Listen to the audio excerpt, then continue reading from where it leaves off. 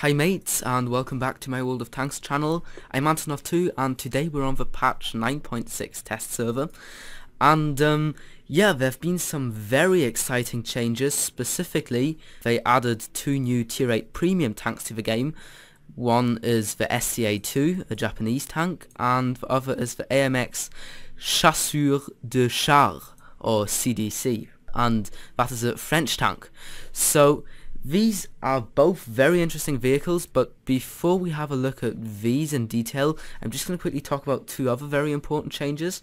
The first one being that now, I'm not sure if you're aware of this, but in patch 9.6, the shot dispersion in the aiming circle will be changed. So that means that shots will not go towards the center of your aiming reticle as often as they used to. Now this is quite interesting because they actually changed it in the opposite way, I think in something like 8.5 or 8.6, I'm not quite sure anymore, maybe it was 8.9, but anyway, they just made the exact opposite change and now they're basically reversing it. So that's interesting. It basically means that really this is a buff to all tanks with high accuracy, like for example the German medium tanks, and a nerf to tanks with horrible accuracy, like for example the Russian heavies, because that will just mean that these tanks won't be able to hit weak spots as easily. Yeah, so accuracy will become more important again. Another cool feature is that now if you host a platoon, for example, the interface here for inviting people has changed slightly and it looks a lot more sleek. And as you can see, the contacts list was reworked as well. So that is quite nice. They both look quite good. However, that's not the main reason why we're here. We're here to talk about the new tier 8 premium tanks. Now actually, when I say tanks, that's not quite correct, because today I won't be talking about the STA-2 very much. I will be doing a separate video for this tank, and we'll be focusing on the AMX CDC. I'll just call it the CDC from now on. I know I said there'd only be one video a week and so on, but I mean, you know, I'm just so interested in these two tanks that I really wanted to bring you kind of a review or preview on both of them. So I'll be doing a video on the AMX now, and then tomorrow or day after tomorrow you'll be getting a preview for the STA-1. Now this AMX CDC is a tier 8 French medium tank.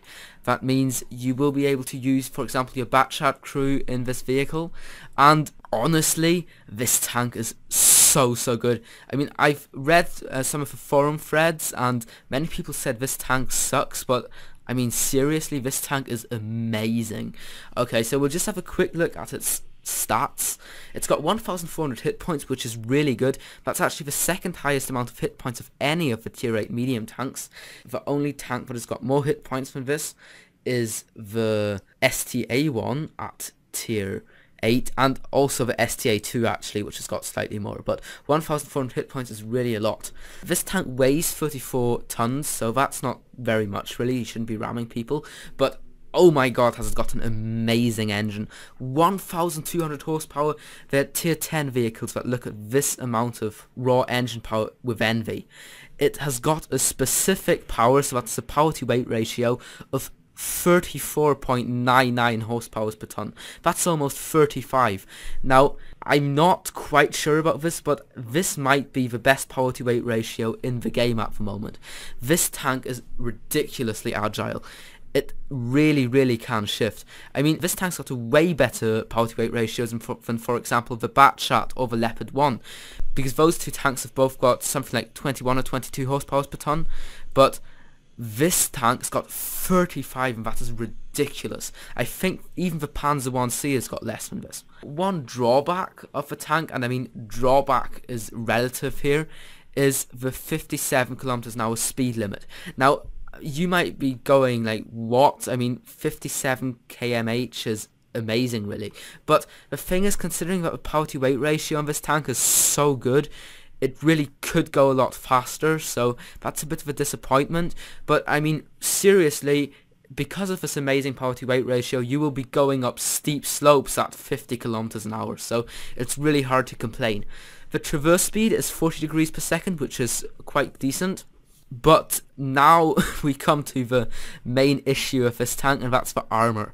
I mean, really, talking about the armor is kind of hasn't really got much of a point here, because it's only got 30mm at the front, turret and hull, 20 at sides and rear, and really anything can penetrate this tank. You can drive this tank in a tier 2 match and tanks will penetrate it. Any gun with a caliber of over 90mm will overmatch the armor. That means it will go through no matter what angle you're shooting at it. Now, I've actually had one bounce in the entire time I've been driving this tank, so that was quite lucky, but generally this tank is just made of paper. Really, there are light tanks that laugh at the armor of this tank, so I mean, seriously, you cannot absorb any shots, or actually you will absorb shots, but you cannot deflect any. They'll all penetrate. Now, this actually is, in my opinion, the only drawback of a tank that it's got bad armor, because the gun is really good. It gets the same gun that the FCM50T uses, actually. Well, it's not exactly the same gun, it's not got the same name, but really it is the same gun. You already get this tank on the ARL 44, but it is vastly improved for this tank. It fires 8.22 rounds a minute. That is very, very quick. You reload just above 6 seconds between shots. It's got 212mm of penetration, which is awesome. 240 alpha damage is average for a tier 8 medium tank. 0.34 accuracy is really, really good, and 2.2 seconds aiming time is very good too. Actually, that goes down to, I think, about 1.9 with vertical stabilizers and brothers in arms. So the gun is probably one of the best guns on any of the tier 8 medium tanks. I'm not talking premium tanks, but medium tanks in general. So that is really good, and it also gets just short of 2000 damage per minute. So that is very, very good. Now, one important fact as well is that this vehicle gets 10 degrees of gun depression. That is huge. Like, that's the amount of gun depression that an M48 Patton or a Leopard 1 get. So really, there's only one tank in the game, or actually 2 tanks in the game, that get better gun depression than this tank here, I think, and those are the German Hoovers, as I like to call them. So that's the Dicker Max and the Sturer Emil. So those are the 2 tanks that they just get ridiculous gun depression, but this vehicle's gun depression is just so good, and combined with the high top speed and great maneuverability and power to weight ratio of this tank, that will just allow you to get into advantageous positions on high ground, and you will still be able to hit your enemies if they are below you because of your good gun depression. The turret traverse speed is 38 degrees per second. That is very fast. You will see that this turret turns very quickly. The view range is 390 meters. That is awesome, because the average view range for a tier 8 medium tank is 380. Some only get 370. So 390 is very, very good. And signal range is average with 750 meters. So to sum things up, all the stats really are very good, except for the armor, that is horrible. And I mean, the top speed is good, but it's not proportional to the power to weight ratio, I'll put it like that, but it's still very good.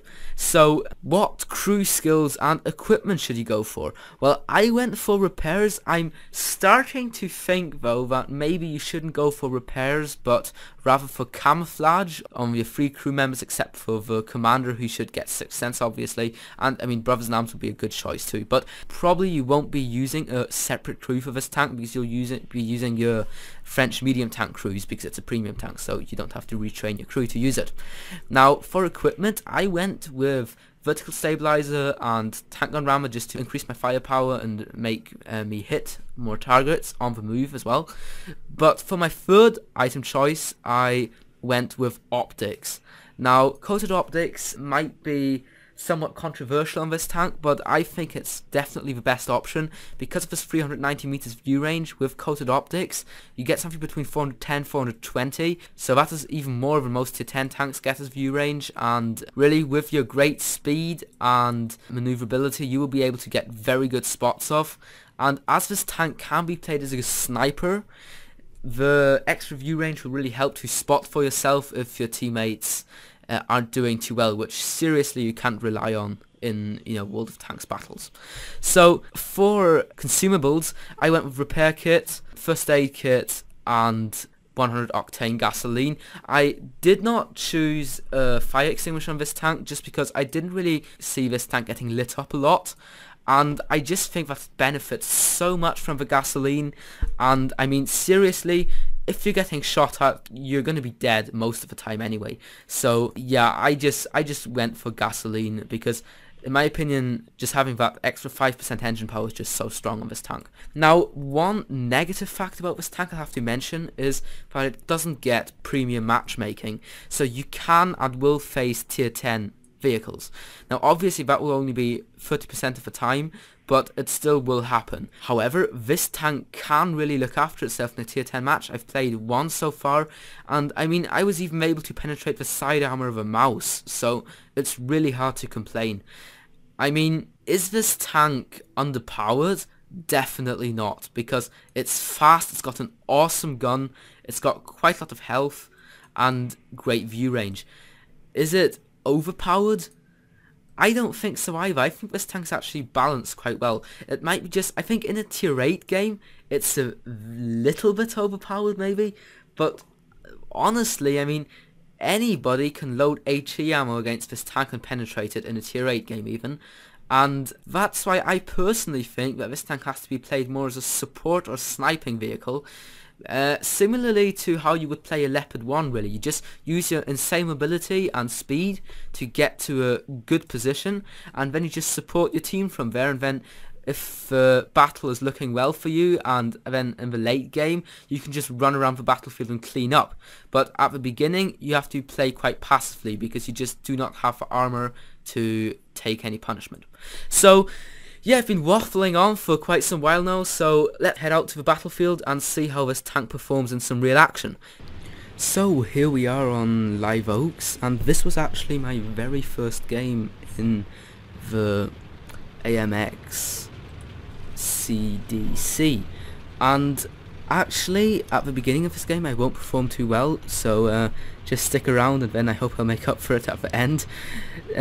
Yeah, so I decided to go down the left flank here because really close quarters combat in a kind of an urban environment like I would have it on the A and B line is not really what this tank's strengths are, because just because of its bad armor and good accuracy, I just figured that it would perform a lot better over here. So I just lie in wait behind this bush and hope that I'll see something. Now, as you can see, obviously almost everybody's trying to play this AMX CDC, so there are quite a lot on both teams. And there's our first candidate, however I miss him. And again, now that actually is not the fault of the tank, it's my own fault, because I had quite low frame rate there, and I couldn't really get my my cursor to hover over the place where I wanted to actually shoot the enemy. So that right there, that was not my fault. That was definitely the fault of the tank. But I mean, RNG will happen, and with the changes to the shot dispersion in 9.6, you'll probably see this kind of stuff happen a lot more often. However, yeah, I'm just having a very, very bad time. I didn't hit anything so far, and luckily my allied CDC and T-34-3 are kind of making up for my failure here. But I just decide I'm fed up with just relying on, RNG to hit my shots, so I just decide to close the distance. I mean, our enemies are outnumbered 3-2, so we should really win that engagement. So I decide to flank round because I can see that the T-34 and CMC, or CDC actually, are coming round. Now, I juke his shots and he decides to ignore me and go for the T-34. So I get juicy shots to the back of his tank. As you can see, the rate of fire on this vehicle is amazing, and we finish him off easily. So that right there was just a classic example of a combination of mobility and firepower this tank offers. And I mean, really, this tank just reminds me so much of the Leopard 1. It's just basically exactly the same, only that the armor is even worse on this tank. But just from the way it feels, it is so similar. So basically, if you like the Leopard 1, you like this tank probably. So I'm trying to spot something, and as you can see, here's the great view range paying off. Now really I should probably go for archery, but I realized that a bit too late. So I hang around too long and get shot by the SU-122. However, my good maneuverability allows me to draw back to cover before I take more damage. I think that might have even been an HE shell by the SU, because it did a lot of damage. Although I can't quite remember, maybe I already received a hit earlier this game, I actually forgot, so I'm not sure. But anyway, you'll have to get used to people firing HE at you in this tank, because your armor is just so low. So let's see if we can hit this KV4. Oh, we don't. I mean, we do hit him, but it doesn't penetrate because, you know, it's a KV4. So right now things aren't looking too good for my team really. The score's 7-8. I mean, it's somewhat even, but things could be better. I take a clutch shot because, I mean, you know, maybe it hits and it's better to take one than not to take one. So I hope that this CDC will come out of cover, but apparently he doesn't. So I decide to go for the SU-152 instead. And right there you can see the amazing on the move accuracy of this tank. I mean, really, I'm just not aiming at all, and considering how fast the acceleration of this tank is, the accuracy on the move is awesome, as you can see right there. So I take a shot in return for taking out the archery, but worth. So I now try to snipe this T-34, can't get my reticle on him, so I just fire blind, draw back, see if I can hit that CDC. It's quite a tricky shot, so I decide not to take it, go for T-34 instead. Can't hit him either, but can we get the T-34? Now he's in cover, but he's in 2-shot range of me. However, if he rolls high or average, he should usually be able to get me as well. But he only now realizes that I'm there, just tries to draw into cover, but our excellent rate of fire, accuracy and so on allows us to take him out. Now, I can see this T-34-3, and right now I just want to quickly explain what I was thinking. Now, I realise that I've got allied CDC coming along with me here, and I can see that this T-34-3 is on 270 hit points. I myself are on 399 hit points. So, the alpha damage of a T-34-3 is 390. So 6 out of 10 times he would not be able to one-hit me. So I hope to be able to absorb one hit of him and then be able to penetrate him twice, because my reload is almost half of his, and thus I should really be able to win this engagement. So let's see how it turns out. Now, unluckily, he comes out of cover. He does the right thing, he gets a shot into me, and right now I don't have a choice. I really have to go ham on him now, otherwise I've got no chance of winning this engagement. And I probably would have even gotten him, but unluckily the enemy CDC comes along. He was at the right place at the right time and takes me out. Now really, that was probably a misplay by me, because I shouldn't have rushed that T-34-3, because I knew that the CDC was somewhere over there, and I know how fast the tank is, because obviously I'm driving it myself. So probably I should have just stayed there. The accuracy of the T-34-3 is inferior to that of a CDC by a lot, so I could have just stayed in the bushes up there, used my superior view range to spot the T-34-3, and basically I could have just pinned him right there. So a bit of a misplay by me there, but we ended up winning the game all the same, and let's have a look at the post-game stats. So, these are the results of that game, and considering that this tank has only been available since today actually, I think, so there can't have been that many people playing it, and I mean, we performed quite well, but that only was a second class mastery badge, so that means that people must be performing really well in this vehicle. In the team score we can see that we were second after another AMX, and he dealt 2,400 damage, we dealt 2,119. So that was quite good considering that this was my very first game in this tank. I was quite pleased with that. And in the detailed report we can see we fired 19 shots, which only 12 hit. Now I think that is not really characteristical for this gun, because usually I think a lot more shots will hit. It's just I had quite bad aim and quite bad luck at the beginning, but usually because of good accuracy and aiming time of this tank, I think your hit ratio will be quite a bit better. However, 11 of our 12 shots penetrated, so that is very good, allowing us to do this 2,100 damage. We received 4 hits. Obviously, it's no surprise that all 4 of those penetrated. We spotted 2 vehicles, damaged 7, destroyed 4, and also picked up some spotting damage. So here's the really interesting part. We managed to earn 76,000 credits in that game, and the expenses for running this tank are super low. We only had to pay 8,500 for our repairs, and that was complete destruction. So that's the most you will ever have to pay, is 8,510. That's nothing. And ammo resupply was only 4,800, because the ammunition of this tank cost $200 for a bang, so that's almost nothing really, and you will be able to get ridiculous amounts of credits in this machine. So yeah, all in all, what do I think of the AMX CDC?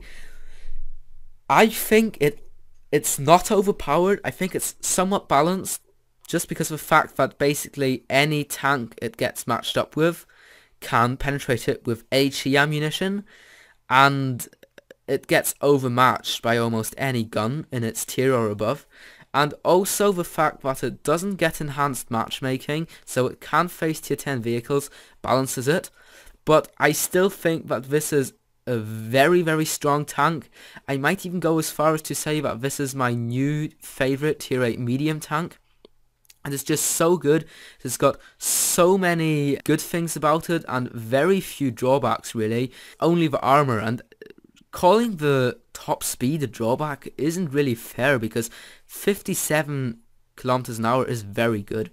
So I think this tank is absolutely amazing. It's a blast to play. I can really recommend this tank to you guys. I think it might be rebalanced in a way that they nerf its stats a bit and therefore give it premium matchmaking.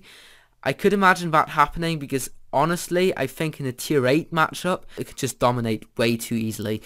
But I mean, that's my opinion. Tell me what you think about the AMX CDC. Do you think it's balanced? Do you think it's just not worth playing or picking up just because it can be destroyed by HE ammunition way too easily? Or do you think it might even be overpowered? And will you pick one up? I think the price of this tank will be similar to that of the Panther 8.8, so we're talking just north of 7,000 gold here. That's quite an investment, so do you think it's worth it or not? Let me know what you think in the comments, and probably tomorrow or day after tomorrow I'll be doing a review, or actually a preview, on the STA1. And I hope you enjoyed this video. Please remember that it was only a preview, so things may change, and I don't have much experience with this tank. This was only my 4th game after which I did this review. So that's kind of a short disclaimer, just, you know, don't pin me down on anything that I said here. But I just really enjoyed this tank. I hope you enjoyed this video, and if you did, consider liking it, and check out my next video on the STA1. I'll see you then, or maybe even on the battlefield. Bye bye.